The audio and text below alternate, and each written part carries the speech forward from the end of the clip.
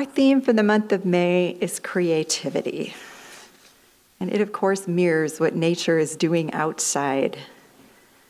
Creativity in all of its forms. We're celebrating art, speech, deepening of understanding, kindness toward others, and in a call to live courageously.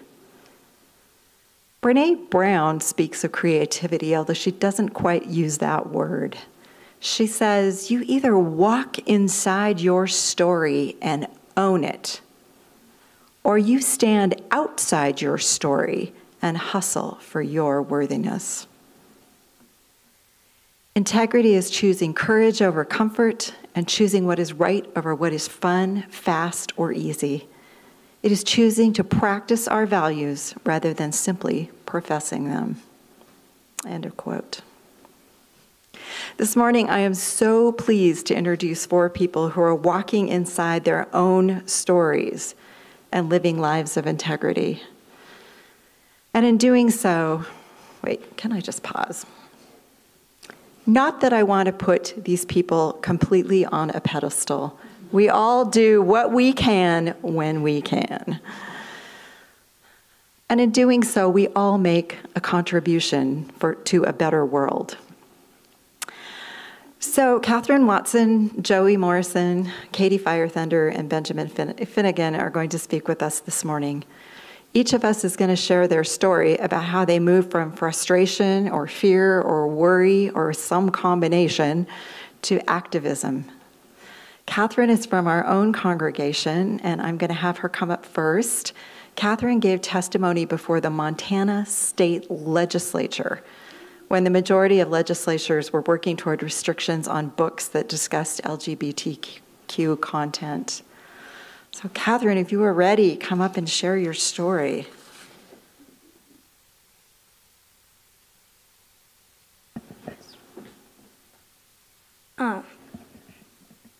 Hi, my name is Catherine, and my school gave a few kids, they gave everyone an opportunity that I took to go up to Helena and speak to the legislative about book banning. I went up there with my friend and we did this speech together that I am going to say. We disagree because so I did this with my friend Liv, and we disagreed with this bill.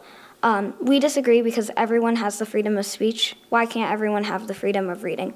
We understand there's already a bill that states no teacher can teach or share a book with obscene content. We believe that LGBTQ content should not be considered obscene because it is a big topic today. Because LGBTQ is such a big topic, if children aren't exposed to this, they may not feel safe being themselves and may not understand this topic fully, which may be challenging for them in the future. In all, we disagree with this bill because it may affect many people's future, and that was what we said to the state legislative. Thank you.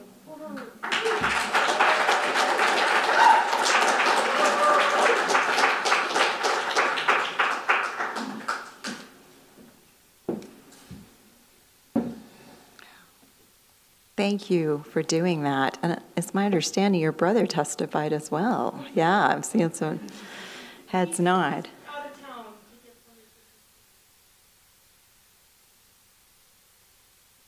town. He will share another time. It will be great. So I now want to ask Katie Firethunder to come up and share her story.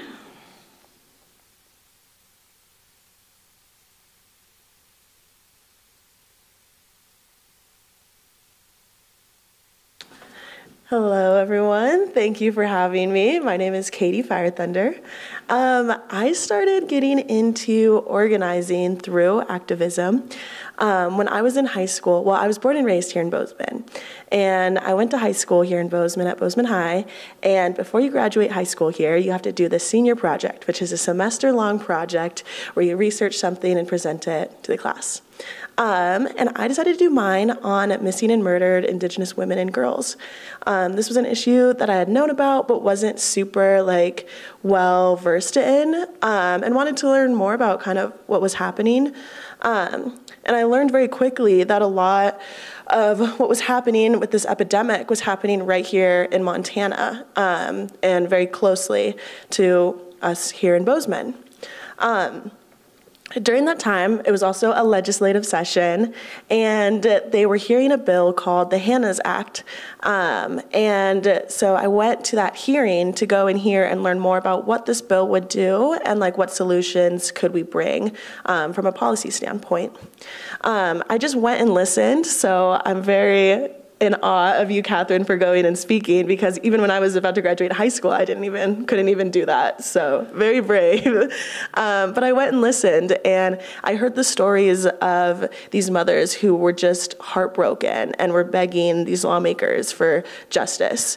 And that experience, really, it was pretty changing for what I wanted to do and what I felt like I needed to do at this point. And I knew that this project wasn't just a school project, that this was much more at this point. And so from that hearing, I met the mother of Henny Scott, and began talking to her about her experience with her daughter going missing and then later found murdered, and her not being able to receive any sort of justice for that. And so that story was one that I really connected with. And I began sharing. I wasn't a very loud kid in high school. I was very quiet. But I began doing what I knew how to do, which was write and use the power of storytelling to share her story. And so I written down Henny Scott's story, and May 5th is National Missing and Murdered Indigenous Women's Day. And so on May 5th, I ended up sharing her story on Facebook, and it ended up getting a lot more attention than I had anticipated. And from there, I had other mothers of families reaching out to me, asking for me to share their stories, which was really hard. I was 18 years old. I still didn't know what I wanted to do after I graduated. And mothers were reaching out to me, a young 18-year-old girl, because I was the way that they had found in hope. And being able to receive justice for their loved one. And so it was a very heavy weight put on my shoulders. And I ended up reaching out to policymakers in different ways that I could find ways to share these stories. And I ended up having the opportunity to meet and work with Kamala Harris when she was running for president, and begin sharing more of these stories, specifically stories of young women from Montana, and how we could shape these stories to remember these as we're going through national campaigns, but also create policy out of them and make sure that there's ways that we can end these things. So I spent 6 months before attending college at Montana State, working in Las Vegas, and that was my first time I had figured out or learned what organizing was. I had no idea what it was at all. And so through that experience, I saw how people in Las Vegas, specifically the Latinx community, was able to meet and provide community, and talk to each other about the issues that they had cared about and that they were being impacted by, and how that once they all come together, how we could work to fight and bring solutions to those issues. And that was really important, and I learned a lot in that experience, and knew after that campaign had ended that I wanted to take what I had learned and bring it back to Montana. And so came back to Montana, and I began working for the Democratic Party, and began just doing electoral work. And I kept seeing time and time again how that wasn't really working and bringing the solutions and sense of community that I really had seen when I was in Las Vegas. And so I remember being I want to take a little bit of a break for electoral politics, but I still wanted to find some way to be involved in social justice work.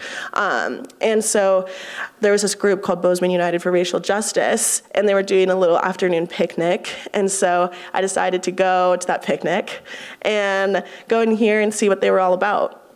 And yeah, at that picnic, they announced they were doing an electoral campaign. And so I was like, well, I guess I have a little bit of electoral experience. Let me help just this once, because I see a lot more of community in this group and want to be able to bring, I feel invested in this and I want to see how I can help. And that experience working on that campaign, volunteering, doing all of it, was how I feel like we bring change in this community. It was a young, scrappy campaign, but it was so fulfilling. And I remember after we had lost, I have lost a lot of electoral campaigns in my day, and I remember feeling really, after every loss, feeling very heartbroken and just feeling like it would drain me every loss, because you put so much into this and then all of a sudden it's done. And then the people that you work with leave and they go and do their own things, go work on another campaign. But I remember that night on our campaign that I looked around and I knew the people that I was surrounded by, they weren't going anywhere, and that we were just beginning and we were just going to start off on our campaign. And from that point forward, I've been involved in organizing, and I'm involved in it because I believe in our community, and I believe that we're all stronger together, and that once we all come together and have a same purpose for change, that we can create that change. So, thank you.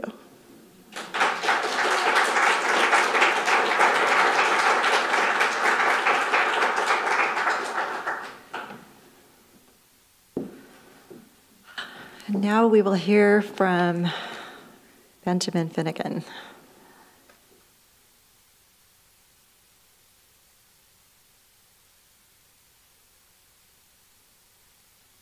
Good morning, everybody. My name is Benjamin Patrick Finnegan. I'm 26 years old. I grew up here in Bozeman. And for the last 5 years, I've worked for an organization that is trying to fight for federal legislation that can address the climate crisis. And I'm one of 6 elected leaders of Bozeman Tenants United, along with Katie and Joey. I was born with a different name. I was born named Jong Chan because I was born in Korea. When I think about the story of what got me to where I am today, I think about my adoption, which to me was the sort of first thing that happened to me when I emerged into the world, and it was an experience that was both, I think, an experience of love and also of violence. And the violent part being the separation from my birth mother and from the land that my ancestors had existed with and cultivated many generations back. And the violence of that experience sort of followed me into the United States, where I grew up here in Bozeman. And I carried a lot of anger and bitterness in my body, sometimes in ways that I didn't understand. And I noticed a lot of things around me that didn't seem right, ways that I experienced race growing up here in Bozeman in the early 2000s. When I saw that folks that I loved were sent to prison because they didn't have enough money and stole. When I saw violence acted out in all these very, very small ways between people of different genders, bullying in school. And for me, it was never a question of if I was going to take action. I always knew that I was going to do something to try to change the way things were. But it wasn't really until I stepped into the world of organizing and the world of movements and the legacy of those things that I began to approach making change from a different place. Before, it had come from this anger and this desire to see the things that hurt people burn down. I wanted to end those things. And the first organizers that I met who sort of carried this flame from the past, from the civil rights movement, from the labor movement, they offered me this gift of the past and stories of the folks who came before us, folks that are probably sitting with us in this room today, stories of folks who fought and won so many of the things that make our lives better that we have today, that we take for granted, the 5-day work week and 8-hour workday, the environmental protections that we still have, the ability for so many more folks to vote and participate in our democracy, and we could go on and on. And they gave me stories of the fighting that those folks did and the struggle that they waged, so that we could get to where we are to continue the fight. They gave me that gift of the past so that I could sort of expand what I could see as possibility going forward.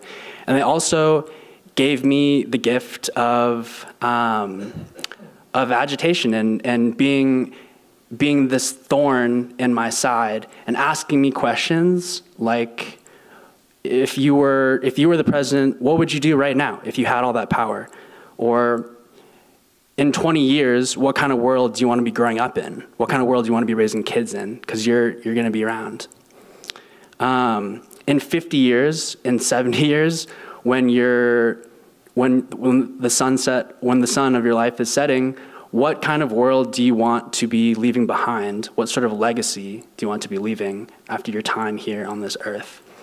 And those questions really hit me in my gut, and they stayed with me, and they're always in the back of my head in some way. And it was that agitation and that pushing and the gift of the past and of imagining the future that shifted my relationship with change making and made it about the work of building towards something and towards the future that we can have, depending on the choices that we make here today. There's a thing that a mentor of mine, who is an incredible organizer, once told me that just always stays with me, and it's written up on this little whiteboard in my room.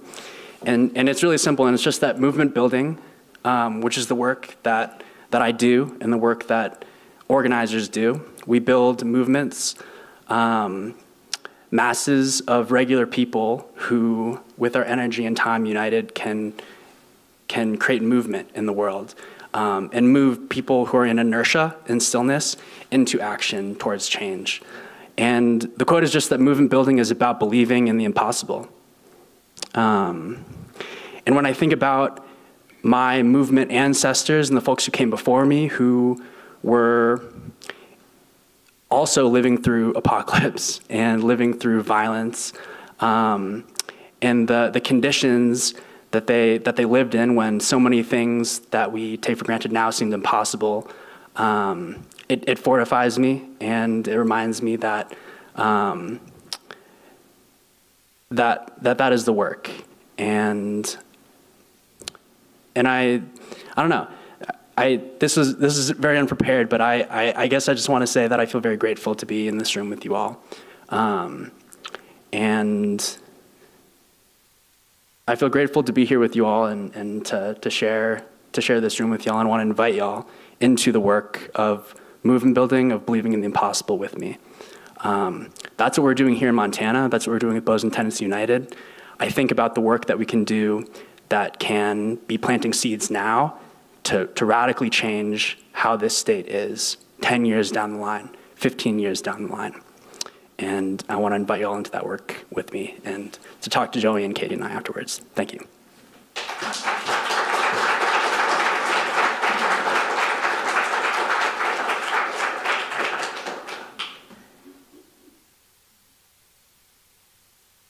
And last but not least, Joey Morrison.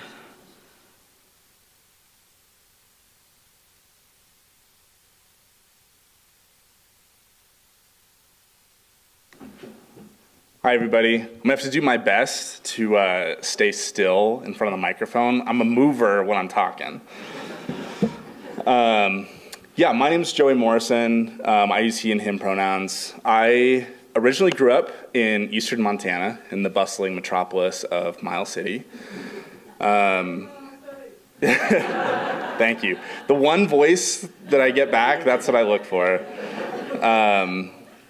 And growing up there, I from a very early age confronted some of the harsher truths of the world that we're in, that it doesn't always work the way that we're taught it is in school, that those that do something wrong are treated fairly and are taken care of, and they grow and they learn and they rehabilitate and then they come out. And speaking specifically about the criminal justice system, my father was sentenced to 30 years in prison when I was about 9 years old. And it was really quickly in phone calls with him, because he was still my dad. I still loved him. And he was really the closest parent that I had, even though I lived with my mom. My dad was still very present for me. But hearing over in 2-minute timed phone calls the ways in which he was being abused and exploited by our prison system forced me to really reckon with some of the ways that I was taught, how we deal with people who cause harm, how we deal with people who do something wrong. And it made me start to realize that actually there's a lot of ways that intersects with the people that I'm surrounded by. My siblings both struggled with drug and alcohol addictions. I'm the first male in my family to actually not have struggled with alcoholism by this age. And that is deeply entrenched in the ways in which our society values or devalues people. So I knew from a very early age that I didn't like the world that I was growing up in, that there was something about it that seemed really wrong to me. And I had a really deep anger towards this world that hurts people, that devalues people, that exploits people. And I sort of forgot about a lot of it by the time I got to school. So I came out to go to school at MSU and sort of found myself as like a hyper-competitive, really super student kind of person. I was really keen to self-sacrifice and destroy myself. I was working nights at our shelter. I was working at the warming center, and then by day I was taking upwards of 20 plus credits every semester. So I was effectively sleeping at times 10 to 15 hours a week to be able to be a successful student, and I was constantly getting praised for doing that. I was winning scholarships. I was getting awards. I was getting promotions. I was seen as someone who's making change, someone who's doing the right thing. And I got to do lots of really shiny, impressive things. I got to conduct research in 3 different disciplines on 3 different continents, and all these things that certainly set me up for my place on the academic conveyor belt to participate in the credentials arms race, to be really, really that super smart, super person. But it took some time of looking back at what I was doing, and actually a mentor who sat me down and was effectively like, look, I've seen people do what you're doing and they destroy themselves and they get really sick, or they develop illnesses, or they start to hate all the things that they're doing. And I started to see myself in that. I started to see that actually that motivation that I had from a really young age to make change wasn't happening. It took a really self-agitational moment of research in these areas was not actually helping the people that I was researching. It took realizing that a homeless shelter is never going to end homelessness. And that was hard for me to realize, because I had come to really love the social work I was doing, and it still needs to keep happening, and I've kept doing it. But with the realization that that isn't going to change the world. That isn't going to end these problems. And what it took me was having to reckon with my response and feelings towards myself and towards power. And seeing power as this fundamentally corrupting bad thing that we should never want to touch only actually further enables the people who have power right now to keep it and keep doing what they want to do with it. And it was in those reflections that I started to see myself in the work more. I was initially coming to organizing from a place of, I want to help people. I want to be a service. I want to just want to destroy myself like I was before for the sake of other people. But then when I started to see myself in the work, I started to realize that actually a lot of my desire to change the world comes from a really deep-seated fear. That I'm very afraid of the direction that our world is going in. And I cannot afford any longer to sit silently and let that happen. And it has started to let me see that actually so much power comes from building deep relationships with the people in community, with coming together and with so many people who I feel like I've had a half dozen conversations with people in this room before that are right on the cusp of like realizing, man, something doesn't feel right and I don't know what to do about it. Something doesn't feel right and I don't know how to stop it. And it was starting to see that when one person has that fire, like that those mentors for Benjamin, like mentors for me, and then it lit me on fire. And I was so animated at seeing a world that could be different. And it started to make me a little less afraid. It started to make me feel a little bit more hopeful and actually see that fundamentally, hope is a deeply radical act. Hope in and of itself can so often be resistance to those that have power that don't want to give it to us, that don't want to give it to people like me, that don't want to give it to people that are suffering and struggling. And it really grounded in me that organizing is the solution to building that power, to answer those calls that I'd had so many times as a social worker or as an academic, that this is the way I make the change that I wish that I'd always been able to do before. And in that is still most of the time I'm still deeply afraid. I'm afraid for my father, I'm afraid for my siblings, I'm afraid for myself, whether I get sick or I get hurt and I can't work anymore, and seeing the way that our world helps those people or ignores them. And I really just, I said yes to come here and talk with y'all and speak in front of you because of these conversations I've had with so many of you that are just right there waiting for that moment to move you out of your resting inertia to come and to fight with us and to try to build this world together. Because when we come together and we work and we get deeply organized and build deep relationships, that future, that world that we're building towards becomes inevitable. Thank you.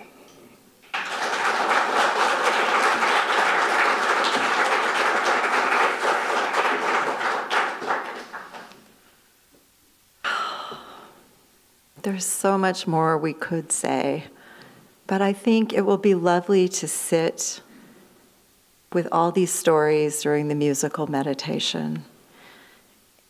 And I want to thank all of you who make it possible for Bozeman Tenants United to be meeting in our building. That is a huge gift, and I know you are welcome to come anytime. It's on the UUFB calendar. You will be inspired.